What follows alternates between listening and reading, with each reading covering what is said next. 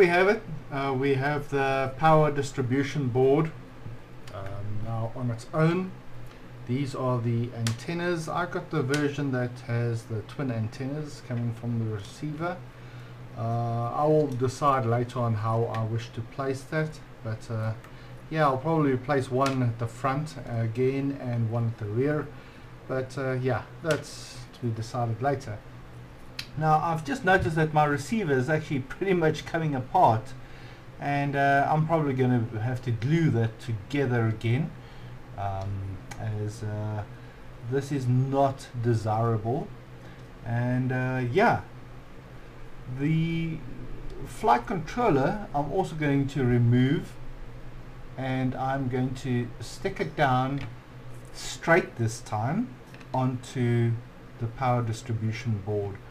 Hey guys, that is the disassembly of the CX-20 innards in preparation for the next step.